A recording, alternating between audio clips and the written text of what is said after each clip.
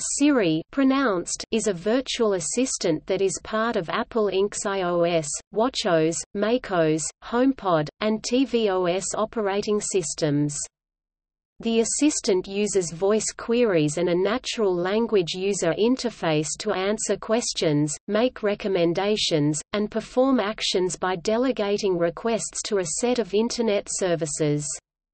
The software adapts to users' individual language usages, searches, and preferences, with continuing use. Returned results are individualized. Siri is a spin-off from a project originally developed by the SRI International Artificial Intelligence Center. Its speech recognition engine was provided by Nuance Communications, and Siri uses advanced machine learning technologies to function. Its original American, British, and Australian voice actors recorded their respective voices around 2005, unaware of the recording's eventual usage in Siri.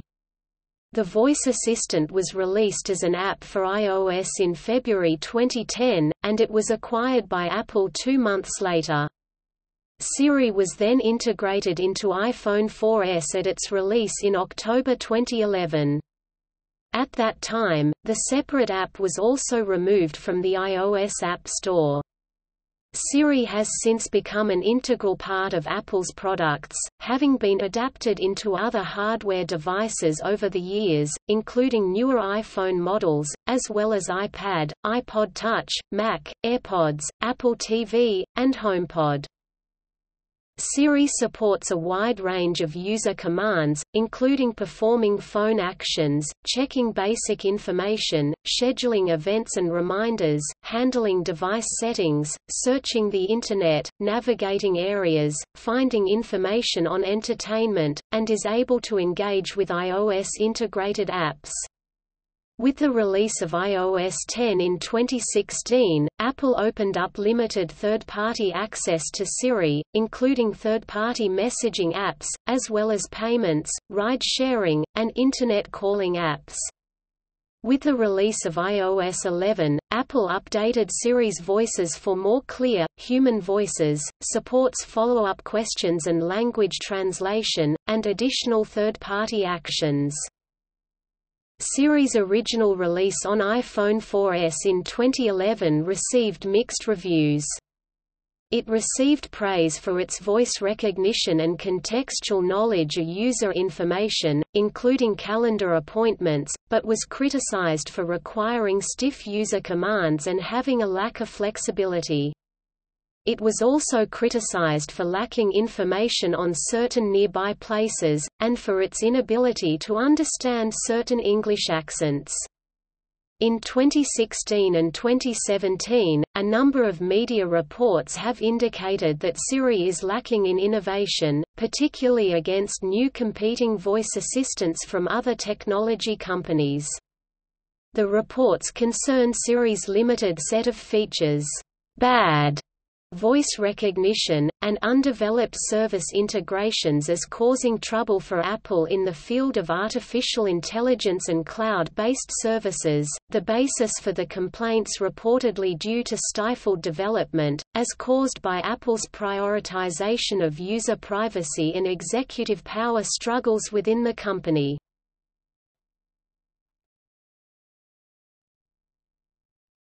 Topic: Development. Siri is a spin-out from the SRI International Artificial Intelligence Center, and is an offshoot of the U.S. Defense Advanced Research Projects Agency funded CALO project. It was co-founded by Dag Kittelaus, Adam Cheyer, and Tom Gruber. Siri's speech recognition engine was provided by Nuance Communications, a speech technology company. This was not officially acknowledged by Apple nor Nuance for years, until Nuance CEO Paul Ritchie confirmed the information at a 2011 technology conference.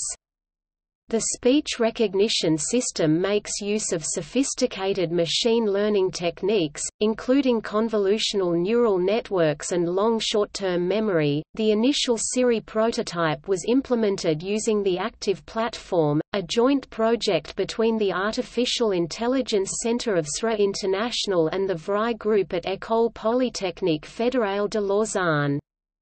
The Active Platform was the focus of a PhD thesis led by Didier Guzzoni, who joined Siri as its chief scientist. Apple's first notion of a digital personal assistant was originally a concept video in 1987, called the Knowledge Navigator.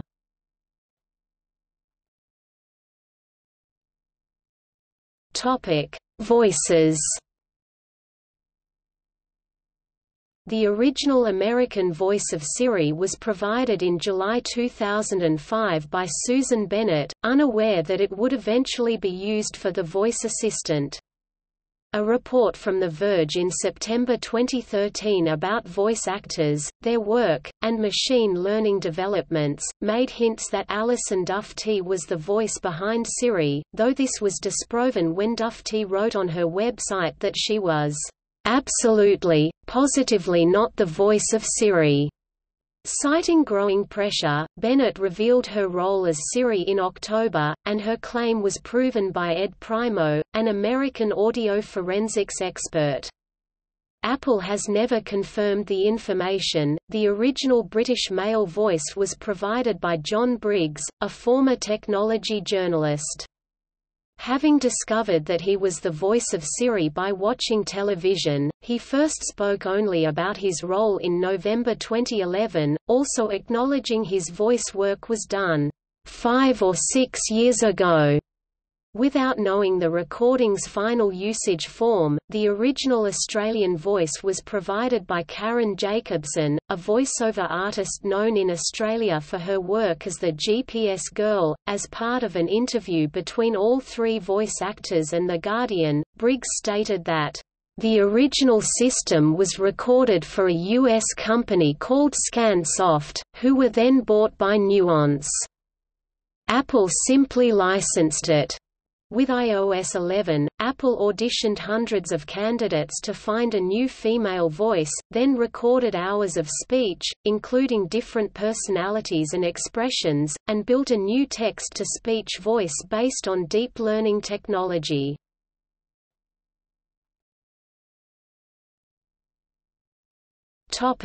Integration.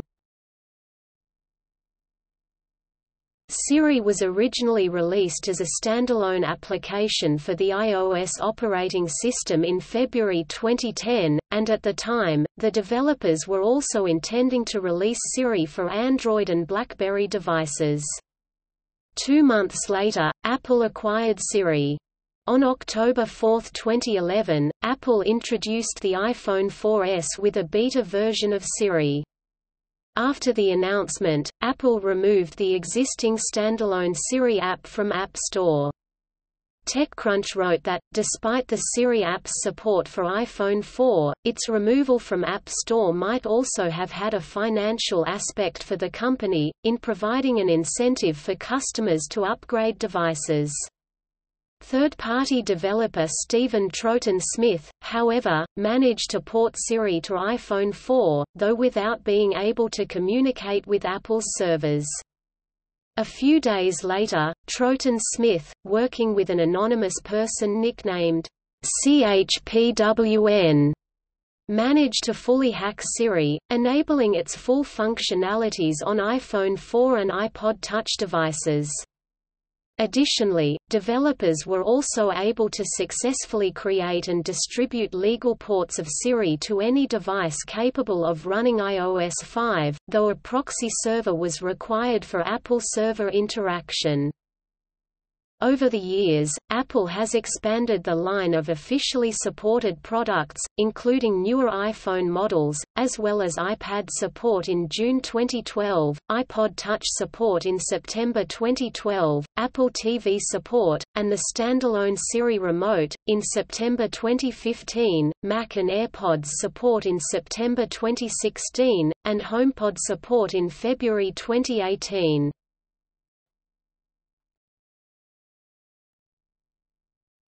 Topic: Features and options. Apple offers a wide range of voice commands to interact with Siri, including, but not limited to, phone and text actions, such as, "Call Sarah", "Read my new messages", "Set the timer for 10 minutes", and "Send email to Mum". Check basic information, including, "What's the weather like today?" and "How many dollars are in a euro?" Schedule events and reminders, including, "Schedule a meeting", and "Remind me to". Handle device settings, such as, "Take a picture", "Turn on Wi-Fi", and "Increase the brightness". Search the Internet, including, "Define", "Find pictures of", and "Search Twitter for". Navigation, including, "Take me home", "What's traffic like on the way home?"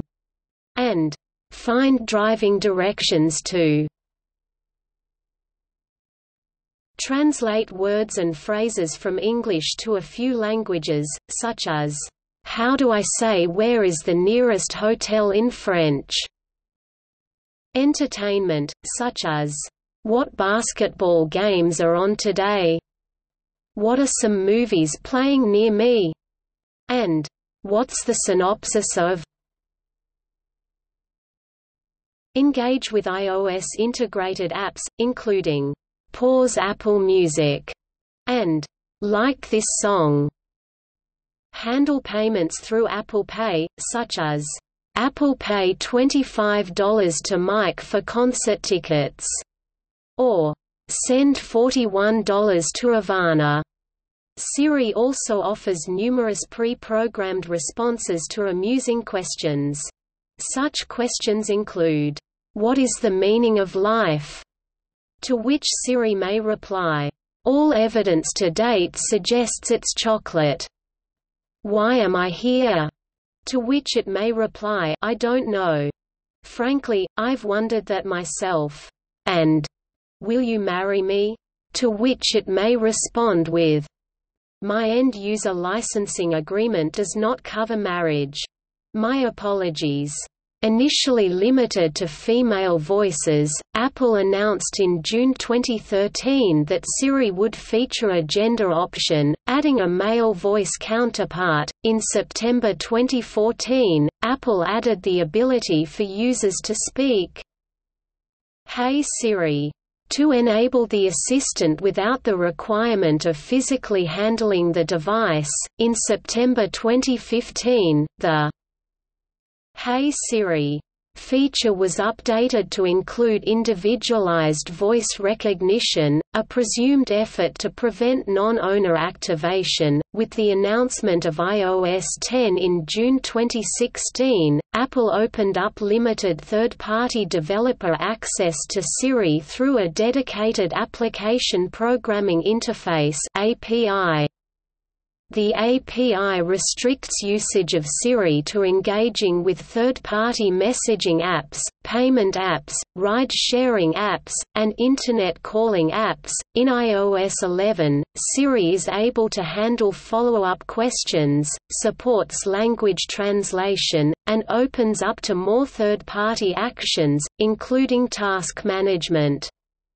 Additionally, users are able to type to Siri, and a new, privacy-minded on-device learning technique improves Siri's suggestions by privately analyzing personal usage of different iOS applications.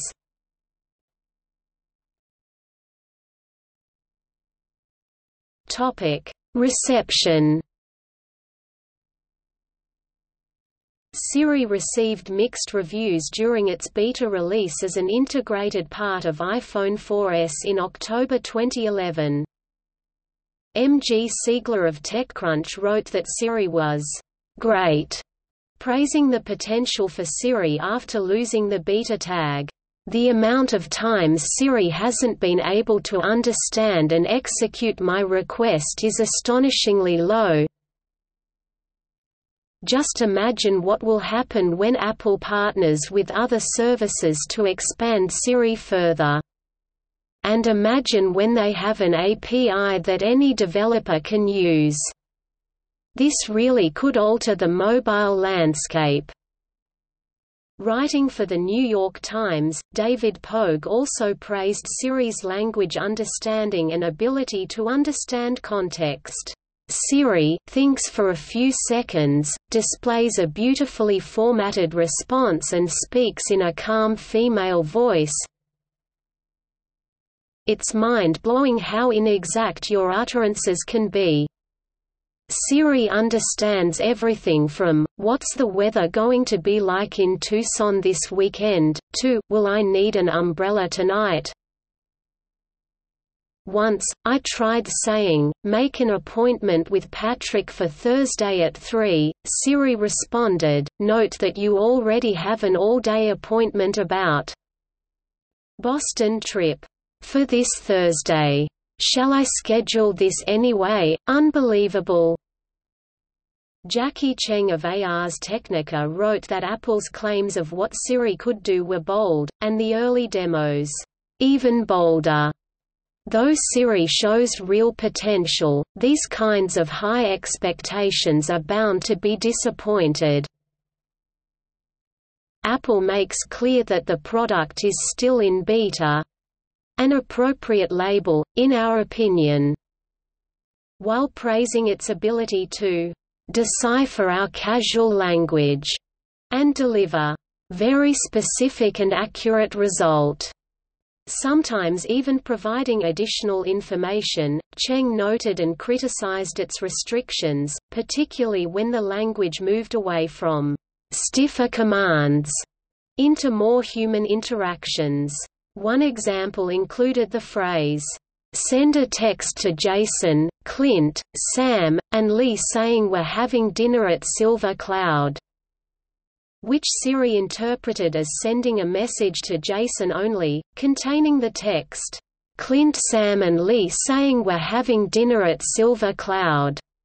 She also noted a lack of proper editability, as saying, "Edit message to say, we're at Silver Cloud and you should come find us." Generated, "Clint, Sam and Lee saying we're having dinner at Silver Cloud to say we're at Silver Cloud and you should come find us." Google's executive chairman and former chief, Eric Schmidt, conceded that Siri could pose a competitive threat to the company's core search business. Siri was criticized by pro-choice abortion organizations, including the American Civil Liberties Union (ACLU) and NARAL Pro-Choice America, after users found that Siri could not provide information about the location of birth control or abortion providers nearby, sometimes directing users to pro-life crisis pregnancy centers instead. Natalie Keris, a spokeswoman for Apple, told The New York Times, "Our customers want to use Siri to find out all types of information, and while it can find a lot, it doesn't always find what you want. These are not intentional omissions meant to offend anyone. It simply means that as we bring Siri from beta to a final product, we find places where we can do better, and we will in the coming weeks." In January 2016, Fast Company reported that, in then recent months, Siri had begun to confuse the word abortion with adoption, citing health experts who stated that the situation had gotten worse. However, at the time of Fast Company's report, the situation had changed slightly, with Siri offering a more comprehensive list of Planned Parenthood facilities. Although adoption clinics continue to pop up, but near the bottom of the list.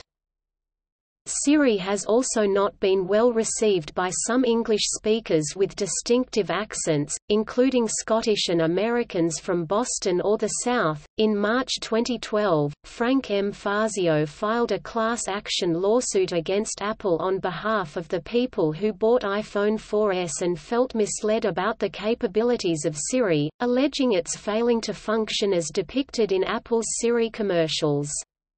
Fazio filed the lawsuit in California and claimed that the iPhone 4S was merely a more expensive iPhone 4 if Siri fails to function as advertised. On July 22, 2013, U.S. District Judge Claudia Wilkin in San Francisco dismissed the suit but said the plaintiffs could amend at a later time. The reason given for dismissal was that plaintiffs did not sufficiently document enough misrepresentations by Apple for the trial to proceed.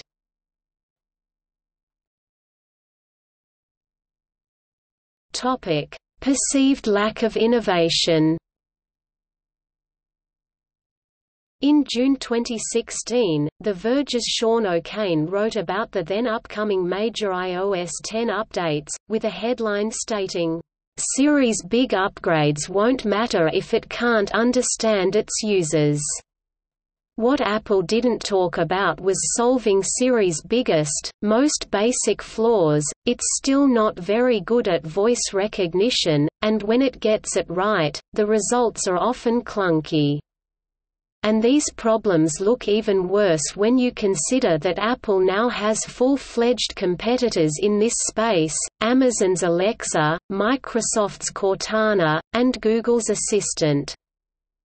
Also writing for The Verge, Walt Mossberg had previously questioned Apple's efforts in cloud-based services, writing, "Perhaps the biggest disappointment among Apple's cloud-based services is the one it needs most today, right now, Siri. Before Apple bought it, Siri was on the road to being a robust digital assistant that could do many things, and integrate with many services, even though it was being built by a startup with limited funds and people.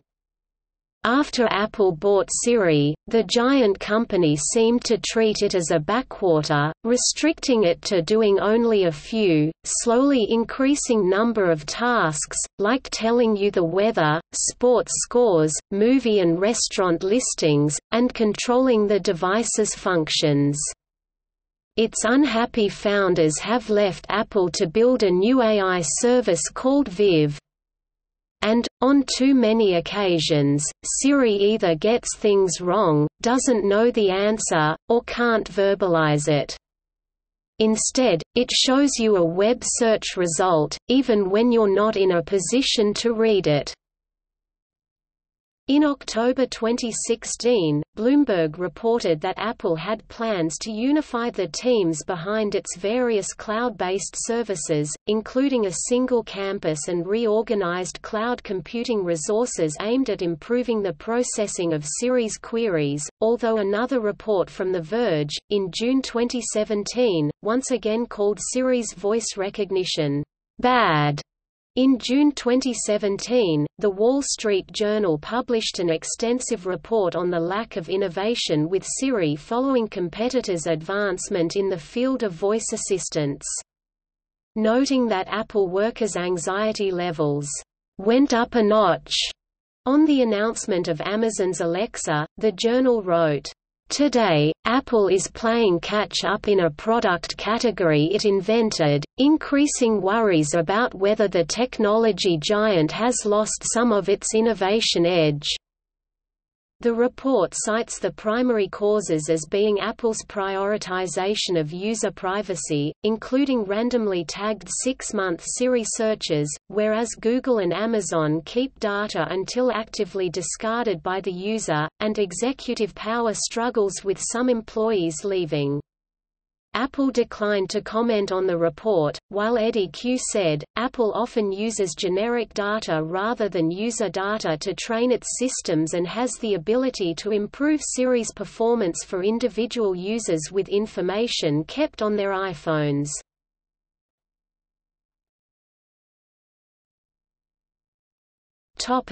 Swearing. The iOS version of Siri ships with a vulgar content filter, however, it is disabled by default and must be enabled by the user manually. Therefore, if Siri can be triggered into cursing, broadcasting discriminatory content, and so on, the actions will most likely be carried out. Over its history, multiple methods and techniques have been used to trigger Siri into swearing. The language filter is not perfect and can still be bypassed. In 2018, Ars Technica reported a new glitch that could be exploited by a user requesting the definition of mother be read out loud. Siri would issue a response and ask the user if they would like to hear the next definition. When the user replies with yes, Siri would mention mother as being short for motherfucker. This resulted in multiple YouTube videos featuring the responses and/or how to trigger them. Apple fixed the issue silently, although it is unconfirmed if the videos specifically brought it to their attention. The content is picked up from third-party sources such as the Oxford English Dictionary and not a supplied message from the corporation. It is unknown whether this glitch was exploited with the vulgar content filter enabled. See also